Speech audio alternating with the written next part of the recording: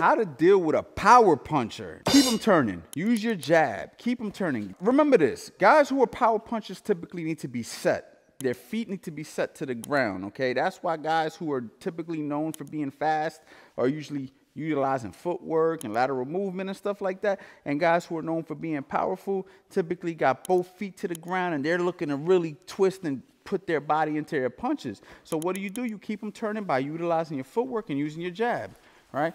Go ahead, pop that jab, bang, bang, bang. I literally saw a clip where you quadruple the jab against St. Peter. That's like, hey, you don't remember when you did that? He forgot that he did it. Look at this guy. He's fought so many fights, he forgets what he did to guys.